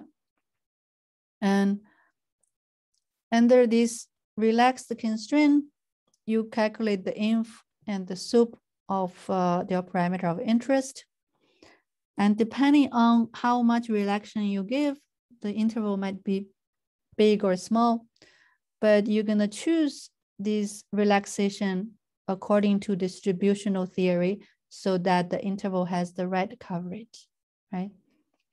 So you calibrate these C's so that this interval has the right coverage. So how do you come up with the calibrated C? So to come up with the calibrated critical value, So you realize that, say, take the upper endpoint as an example. The upper endpoint is bigger than the true value of the parameter of interest if and only if this hold. So basically you subtract p theta naught, p theta naught from here. So if sup of p prime theta is bigger than p prime theta naught, then sup of p prime theta minus p prime theta naught is going to be greater than or equal to 0. So that part is easy. So this lambda is really just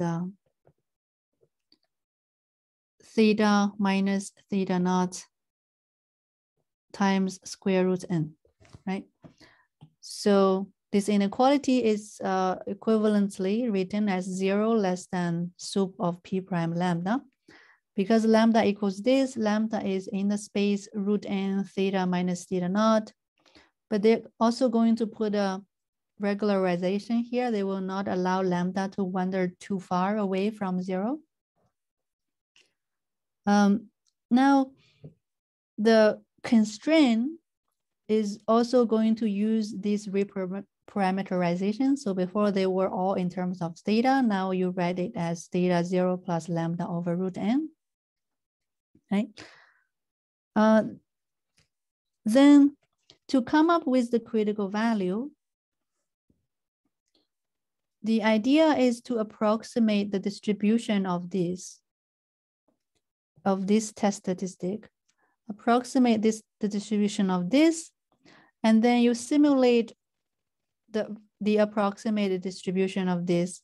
And that simulation will give you the probability of this inequality holding, right? You simulate some values and you do this, you calculate the supremum subject to the constraint with your simulated value for the test for this statistic. And you check whether this is greater than or equal to 0 or not. So you basically can simulate t and use that simulation of t to calculate the simulated probability of this being greater than or equal to 0. And you calibrate c so that this probability is some given value. Okay, so that's the idea. So the key is to approximate the distribution of this max statistic. So the key is to approximate this. How do they do it? They do it by linearization. So they linearize. So first, they are going to write root n m bar into root n m bar minus em. So they create this Gaussian process part first. So that's the Gaussian process part. But then they are also going to have a root n e m theta naught plus lambda over root n divided by sigma nj hat theta 0 plus lambda over root n, right? So they have a empirical process plus this root n standardized population mean.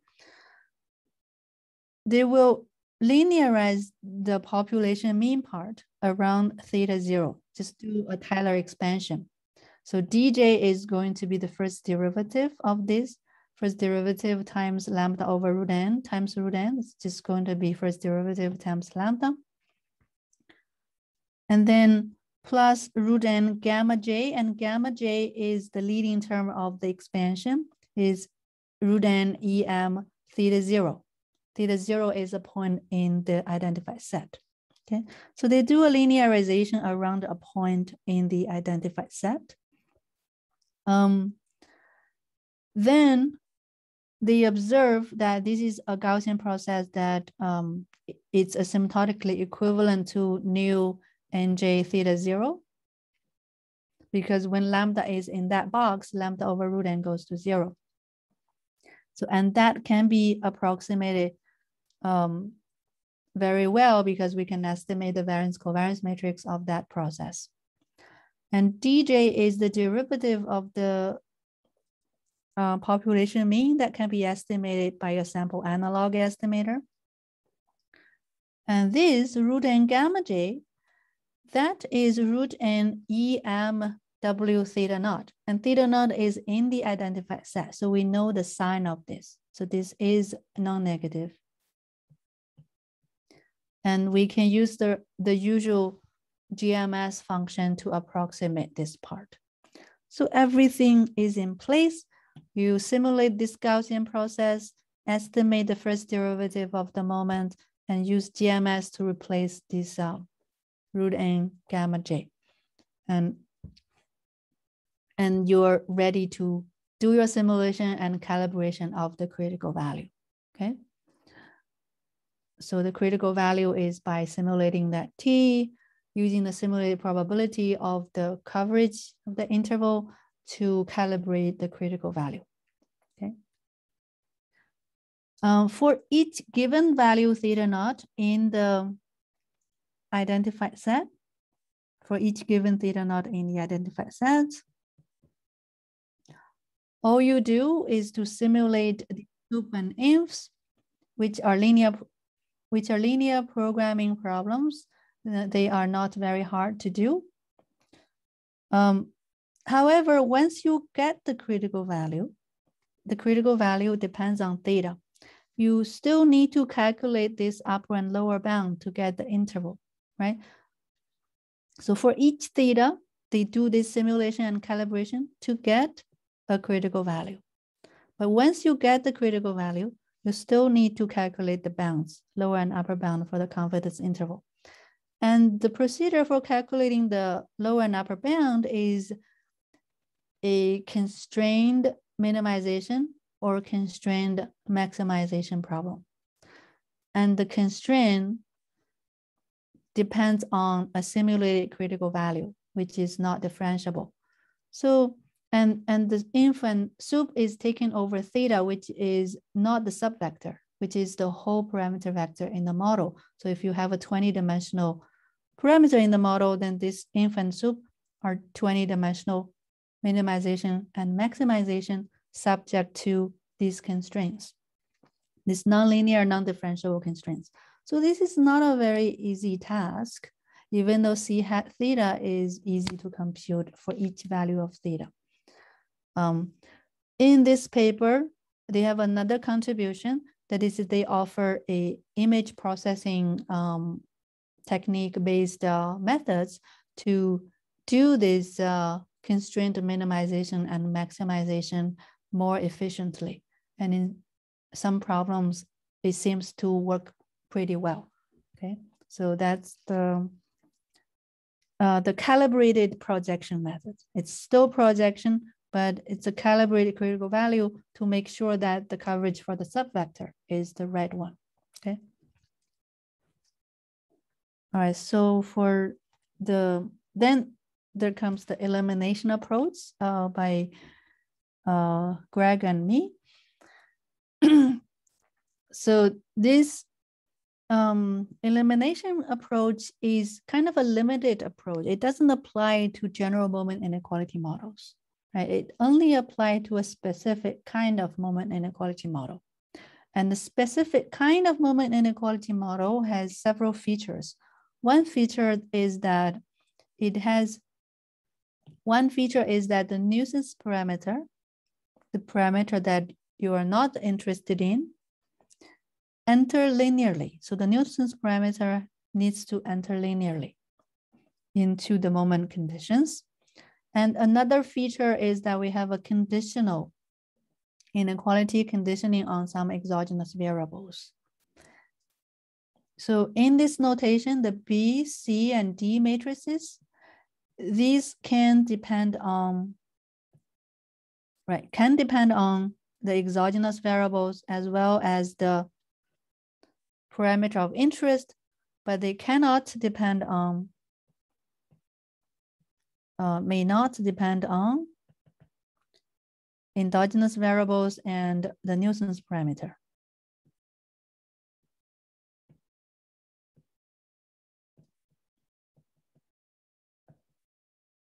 Right, so this is kind of restricted, not only linearity, but also this thing, okay? So it's a limited model, but it's still kind of useful in many of the applications. the Gandhi, Liu, and Shi application I just showed, it does fall into this framework because the deltas are the coefficient of the control variables. They do enter linearly, and they are coefficients of the exogenous variables. Okay, so the way to do inference on this model is, so we propose elimination methods. So for this model, the idea is still test inversion, right? So we want to test the null that there exists a delta such that expected value of B m bar theta plus C delta is less than or equal to D holds, right? So there exists a delta such that this hold. Or in other words, it's B times mu plus C delta less than or equal to D, where mu is the population moment, okay? So the null hypothesis is that there exists a delta such that this hold. And there is a very classical approach, result that says that this hypothesis, right? The null hypothesis is that this set is non-empty. This statement is equivalent to these inequality constraints with A mu less than or equal to B. Well, in this inequality constraints, there is no delta. Delta has been eliminated. So there is a classical result that shows that you can eliminate delta from this linear set of inequalities. There is this Fourier-Monsky algorithm that dates back to the 1800s that give you just the way, an algorithm to get A and B from B, C, and D, okay? That algorithm is not unknown to moment inequality literature, and it has been introduced to the literature to do kind of a subvector inference or specification testing by Guggenberger, Han, and Kim, but the approach has never been used in practice. We know of no paper that uses this, even to do Monte Carlo simulation. We believe part of the reason is that the Fourier masking algorithm for calculating A and B is very difficult. In fact, there are many computational papers that study this algorithm, and there is no polynomial time computation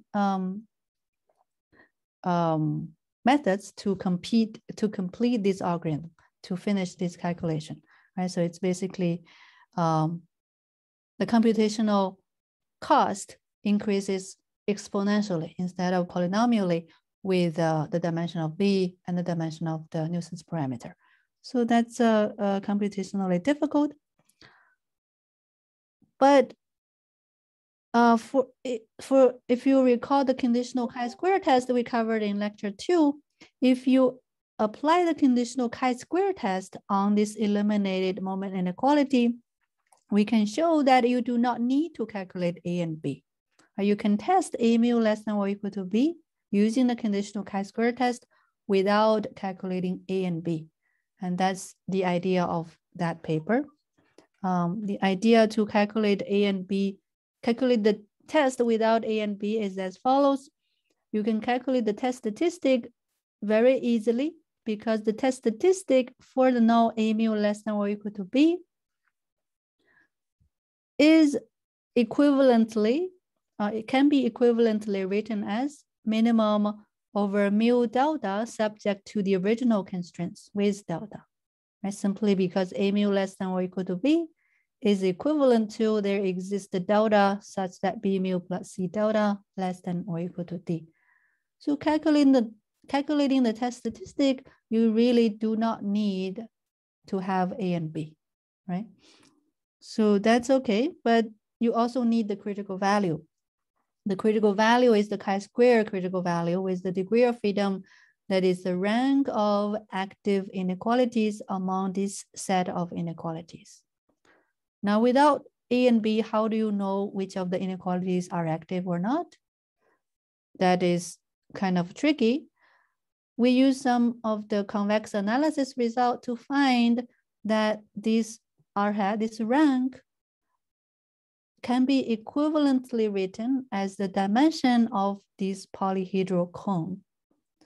And the polyhedral cone is defined using the original B, C, and D matrices, not the A and B.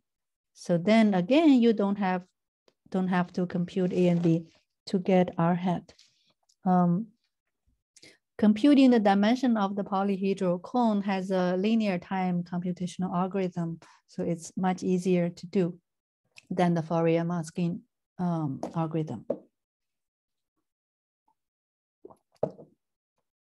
So that's a discussion of this. So this method is computationally much easier than either the profiling approach or the calibrated projection approach. But of course, it only applies to a specific type of model with the linearity feature. All right, so that's that approach. And I also want to try to explain this very clever conditioning idea by Andrews, Ross, and Pecos. I don't know how good a job I can do here. So they consider basically the same model as Cox and Shi. So pretty much the same, where the nuisance parameter delta also enters linearly. And also there is a conditioning going on here. It's also a conditional moment inequalities. The conditional moment inequality here, I should mention both for Cox and Shi and for Andrews and Ross and Pecos, this conditioning information is not used fully in their tests. They only use a finite set of moment inequalities implied by this. They consider the conditioning because they do not want to take into account the noise in C. They only want to take into account the noise in M bar, right? So, basically the coefficient for delta 0 is considered as non-random. So that is what the conditioning is for. So what they do is they consider a different test statistic. This test statistic is this. Instead of the QLR, they consider kind of a maximum statistic. So this statistic is the maximum of all the moments of roots n, m, and j theta minus c and j delta, where the j just stands for the j's row.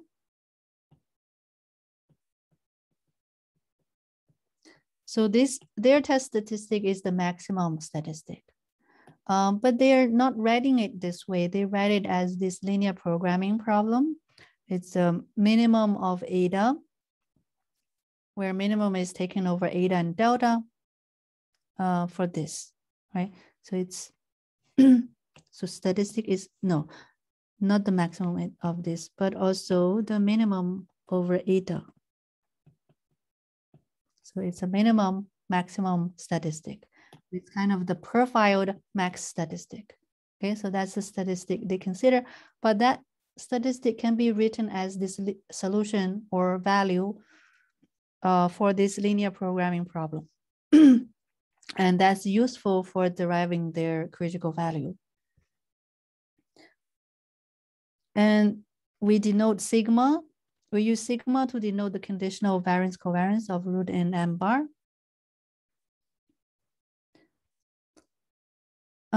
So the constraint, I was writing sigma j on the other side, but I can move it to the right-hand side as well. Then the constraint becomes this root n m bar minus c delta less than or equal to eta times the standard error or standard deviation estimator. Now let y, just to simplify notation, let y stand for root n m bar. And then we move the eta part to the left-hand side. You see there are two parameters, eta and delta here. And the minimization is taken over eta and delta. So we can move it to the other set and write this part as W times eta delta vector, right? It's just a matrix formation of this linear constraint. And W is concatenation of sigma hat J and root n C and J, okay? So we just rewrite using different notation, rewrite the test statistic as this linear programming problem.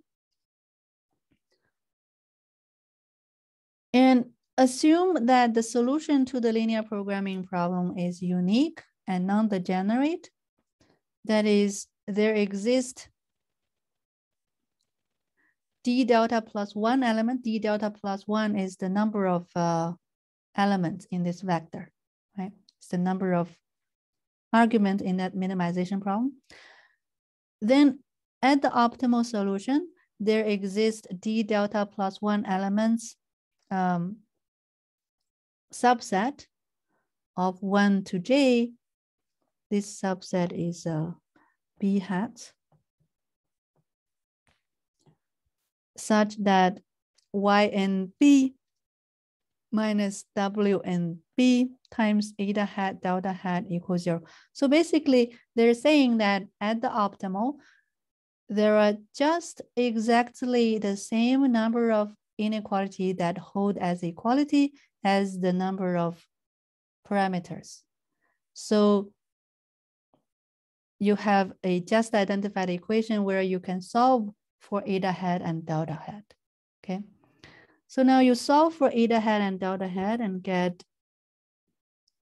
this form, W and B inverse times Y.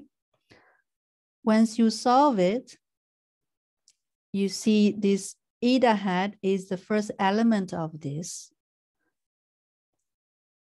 And this is a linear function of the yn vector. Therefore, eta hat is also a linear function of the yn vector. And the coefficient in the linear function is denoted by gamma and b. We don't have to know exactly what this is. When you compute it, you need to know, but right now we don't know what it is. It is a known vector, okay? So eta is a known vector times yn. And if you plug in this thing into the whole constraint, you find this yn minus wn, wnb inverse times y and b is less than or equal to 0. Based on these two things, based on these two observations, so eta hat equals a linear function of y, and this inequality hold, they can show that the test statistic, which is eta hat, right? So this is eta hat, is the linear function of y. This eta hat, conditional on b hat equals b, and conditional on s equals little s, is gamma hat times yn, conditional on gamma hat times yn is in this interval that's completely observed, okay? So gamma hat times yn, when yn is normal, gamma hat yn is also normal. And these are known quantities. So this distribution is really just a truncated normal distribution. So you have a truncated normal distribution here. You can simulate a critical value from this truncated normal distribution and use that as the critical value for Tn, okay? And that is their conditional critical value. Once you have the conditional critical value, you can do the test, right? So the conditional critical value is easy to compute. It comes from just the conditional just the truncated normal distribution with known truncation points, has no tuning parameter or simulation. However, it has undesirable power property when the truncation points are too large. Sometimes it is too large. So they also propose a least favorable test that is kind of similar in spirit to calibrate projection, but it's not exactly the same. But this least favorable test require a bit more calculation. It requires simulated critical values. So they recommend a hybrid of the two. So the hybrid test rejects when one of the two rejects, and the nominal size of the two individual tests are adjusted so that the overall rejection is correct. Right? So they propose this hybrid test that seems to have much better power than each one individually alone. So these are the 4 methods for subvector inference that I know something about. I think subvector inference is still a developing area, especially when it comes to conditional moment inequalities and many moment inequalities. Not many papers have done that yet. And computation may still be an issue unless you have this linear structure. Many of the papers claim that they have a computationally easy method. But when you read the paper, you see the timer is not always consistent. It's hard to say which one is more credible. So they should be taken with a grain of salt. On the other hand, computation might not be as big an issue as it seems, because we do see a lot of empirical papers, serious empirical papers that apply these methods and got results. So there must be a way to do it. There might be a lot of tricks that people could use to do the computation. Just looks more difficult than OLS. So that's pretty much all I prepared. That's great. So if we have like 1 or 2 burning questions, like really burning questions, please raise that. Otherwise, I think it's already pretty late for Xiaoxia. And we are very grateful that I think this is super clear. That's why we don't really have questions. It's super, super clear. And we have this intensive training about this many topics on the frontier of econometrics. And I mean, I certainly have benefited a lot from these lectures. I believe the audience has also benefited a lot, especially for the PhD students who are searching for topics. And I think this is a goldmine for PhD thesis in the future. So that's thanks Xiaoxia again. I hope we have in the future we have more opportunities like this to have Xiaoxia to teach us about the frontier, the exciting research in econometrics. Okay, so that's it. Thank you. Thank you. Thank you. Thank you. Thank you. Yeah, have a good night. Thank you very much.